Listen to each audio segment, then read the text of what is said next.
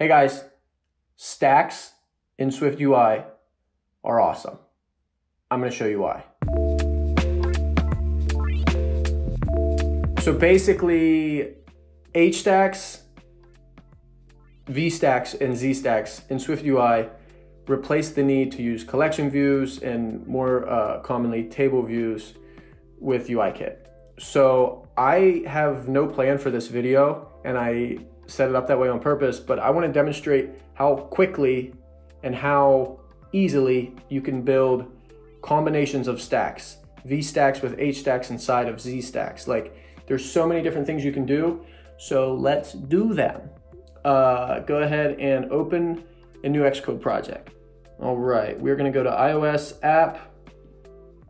We're gonna call this stacks, baby. Make sure your interface is SwiftUI. Hit next and save that wherever you would like to save it. All right, let's resume. Let's get rid of the iPod Touch. Okay. People are gonna see the title of this video and think stacks are easy, Logan. Yeah, but did you know about the alignment in stacks? In Z stacks? Bet you didn't. All right, we don't need padding. Actually we do need text, never mind. So what do we wanna do here? I have an idea.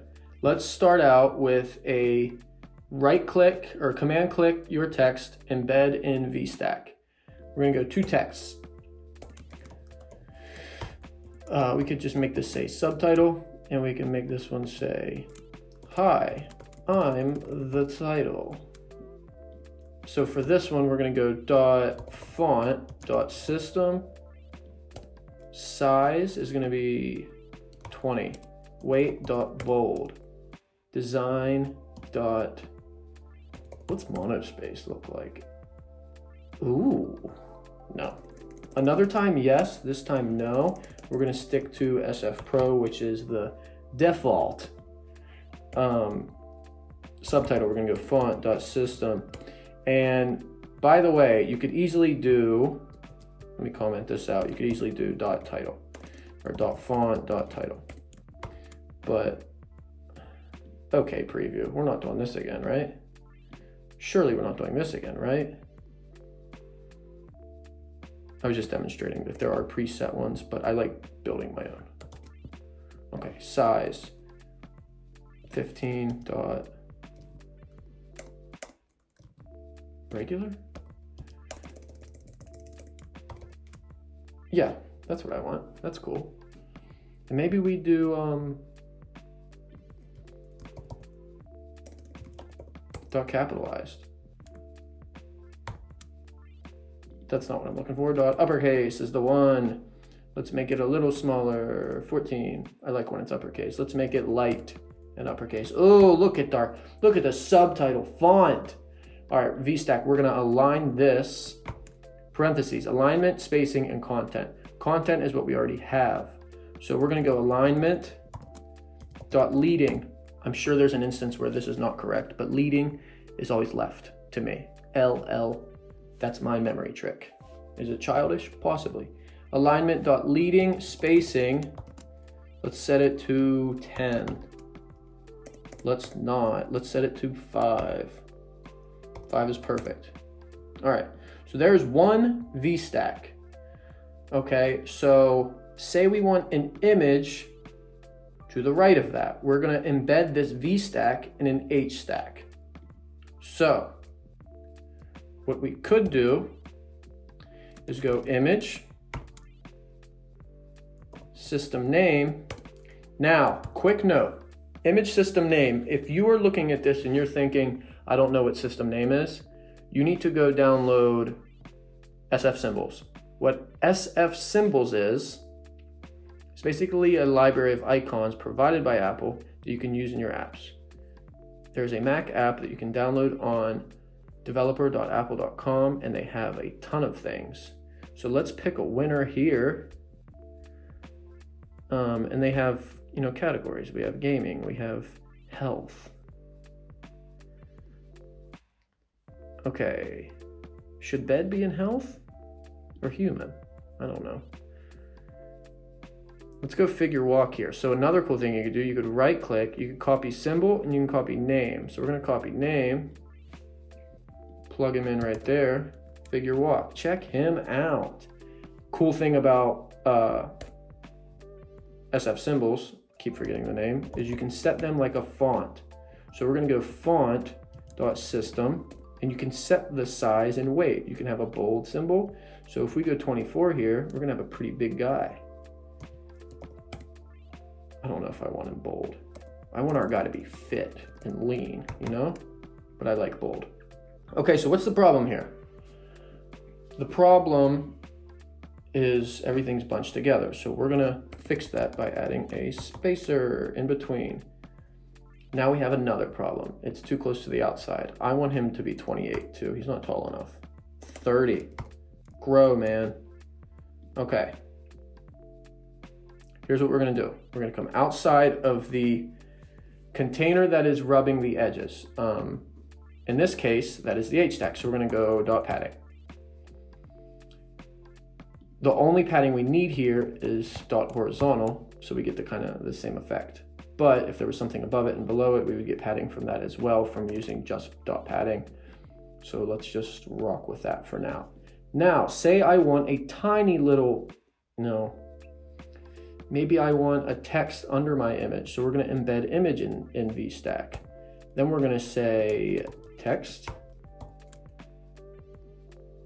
This is Frank, right? I don't want it to be that big, so we're gonna go dot font dot caption Frank. Cool, right? Doesn't look that good. It's not supposed to. Now, here's the problem. Our H stack is only as big as the content in it.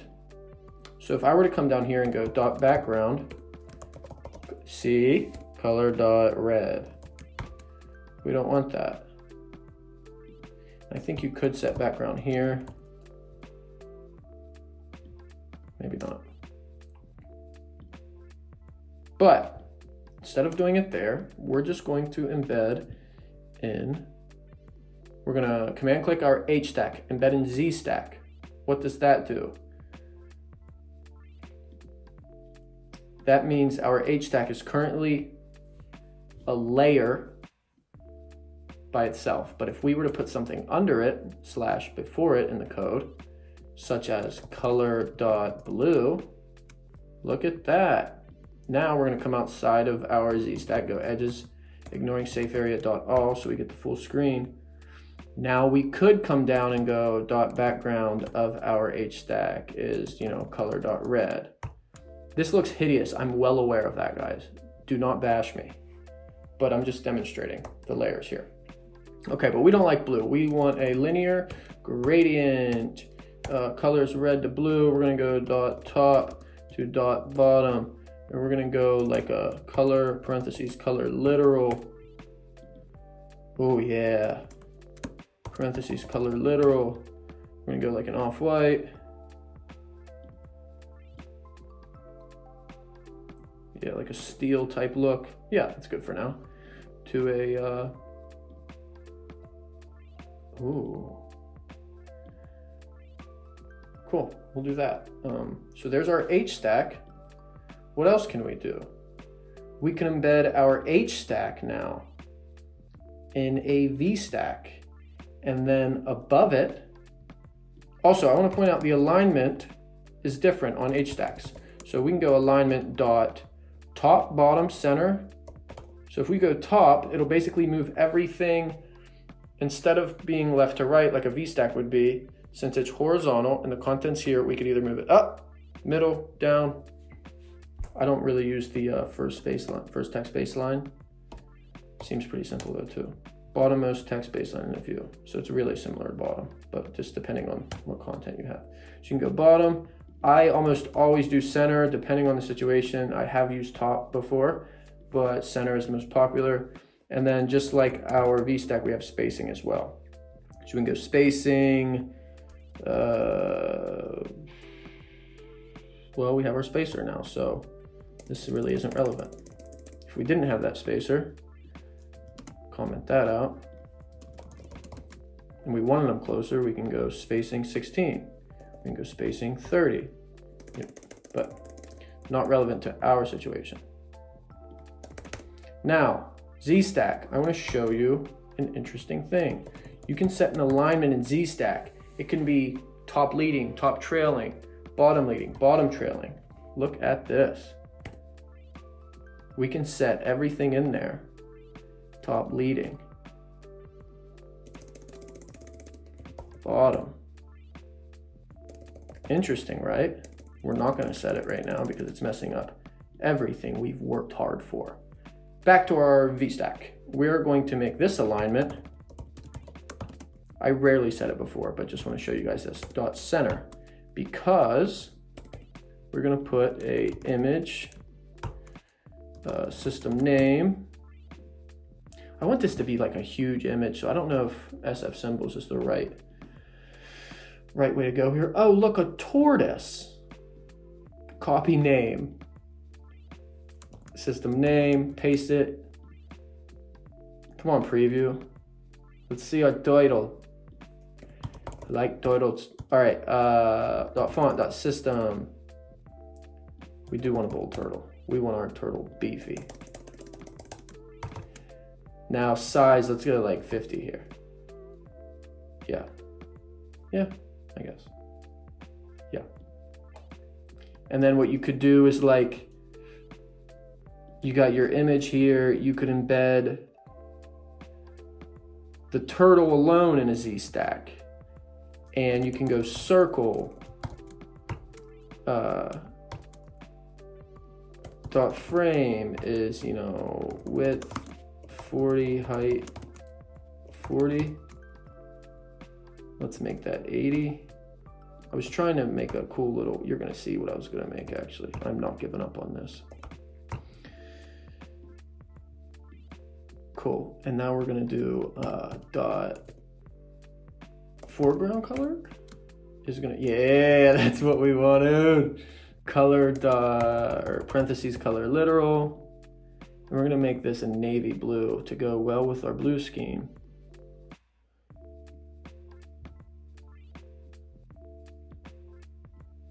Yeah, cool, right? And you can really, I honestly don't know the limitations. I know you can't have over 10 elements in a V-stack. I imagine H-stacks are the same. And I'm gonna show how scroll view works with H-stack and V-stack coming up soon. But you can just continue to add these layers here. Like this can be, you know, come on, I picked the same color. Like you can embed this H-stack and another H-stack and a V-stack. So we currently have, we started here, by the way. We started, hey, I'm the title. So this is really more for beginners, just to demonstrate like, this is the capability. And by the way, for anyone who, you know, isn't that familiar with UIKit, this is so much harder to do and so much more time consuming to do in UIKit, just because of the way everything's set up. Just because of the use of collection views and table views, there's a lot more work involved. So I'm very thankful for SwiftUI for that reason. Okay, so yeah, guys, that's basically it. Stacks are very simple. I just wanted to do a video, you know, for the more beginner SwiftUI guys. Z-stack is layers, V-stack vertical, H-stack horizontal, obviously. But the alignment and the spacing allows for, you know, a lot of variety and different layouts. And I think people underestimate, A, how much easier this makes everything when you compare it to UIKit, but B, how many layers you can go. Like if you want like a thin, you know, we have our glass morphism tutorial where we have multiple layers in a Z-stack. Say you want that, you know, in a list cell. So you could have a Z-stack, you could have a V-stack for the text, you could have an H-stack for that text and an image, and that's all within the Z-stacks with maybe like a gradient or something. So it's really just playing around, and I encourage you to download the code from GitHub that I will post in the description here and just mess with it. Just play with your own, see what this button does. You know, alignment and spacing are really all you have to work with, but you can manipulate them a lot. So yeah, as always, let me know what you think. If you like this video, thumbs up, and subscribe to my channel. I'm blown away by, you know, that I'm already getting like comments and stuff, so it's super cool to me. It's super cool. I just hit 44 subscribers today, which is awesome. Like, it's not a lot if you say it, but to me it's a ton, because I just started and I know a small amount of those are my friends. So there's some strangers watching this already, and that's dope to me. It's so cool. So tell me what else you want to see. Comment, let me know what other tutorials you'd like to see. I'm going to keep uploading, so be sure to subscribe, and there will be more on the way. So as always, thank you, and good luck out there. Thanks.